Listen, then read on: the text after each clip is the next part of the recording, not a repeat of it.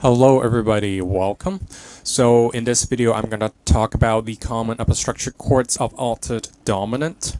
For this particular chord type, I am again going straight to the common use cases for practicality's sake. So let's check them out.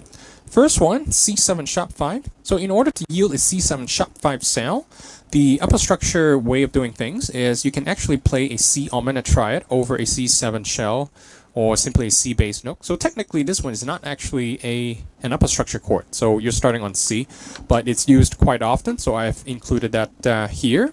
So let's take a listen. Let's play C, 7 shell, and let's play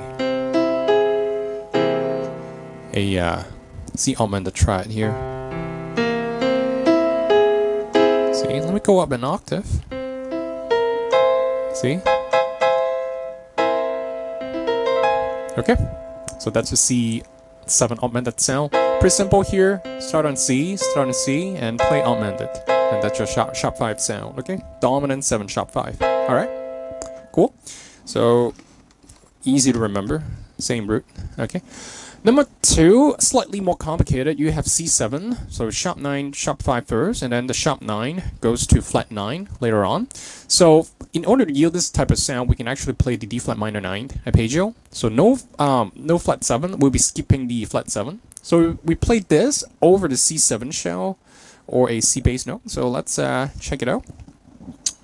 What I'm gonna do is I actually have already recorded a C bass, but let me try it out first here first. So C, okay, and then I'll play the D flat minor. Okay, D flat minor, D flat, F flat, and then the A flat, and I'm gonna hit the 9th of D flat right away instead of playing the 7th. Okay, and then the root. Okay, so I'm gonna go like this, and I'm gonna resolve to F minor. I'm gonna do it one more time.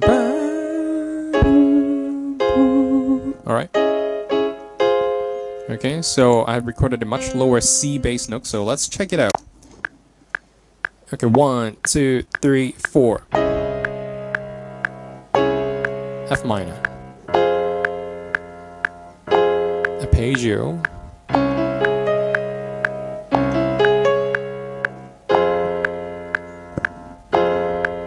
Chords.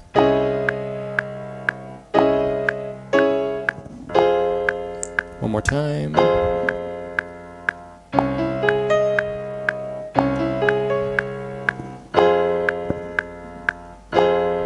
That's it. Okay, so that's how you can use it. You can play a D flat minor 9 arpeggio, so no flat 7 though, and if you want to have this move, sharp 9 to flat 9 sound, you can go to D flat minor triad. So if we analyze that a little bit, taking a look at the D flat minor arpeggio against the C bass. So really D flat is the flat 9 of C. The flat third of D flat is actually the major third of C, okay? And then you have A flat, the 5th of D flat minor. That's really sharp 5 of C, right? And then you have the major 9th of D flat, which is really sharp 9 of C. And then the flat 9. So flat 9 here is really the root of D flat. So D flat is really the flat 9 of C. So if I put it down on paper, that would look something like this. So D flat, yeah, and that's E, F flat.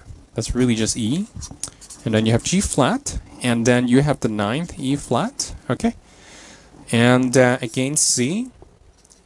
And if I translate everything with respect to C now, you are effectively playing the so D flat is really just flat 9. Okay, F flat is E, so 3rd. G flat is sorry, A flat. Sorry, I made a mistake here. A flat. That's really G sharp, right? So sharp 5. And E flat, what about E flat? E flat is really D sharp, right? So sharp 9.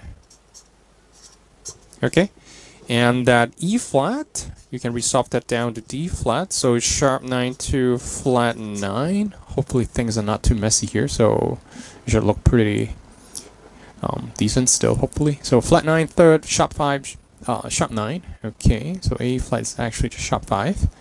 And sharp 9. Okay, so A flat is really just G sharp. Okay, so sharp 5. And a sharp 9.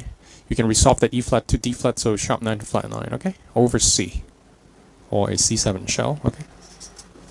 Okay, cool. So that's the analysis, okay? In the next video, we're going to work out a few exercises of this, okay? So I would see you there.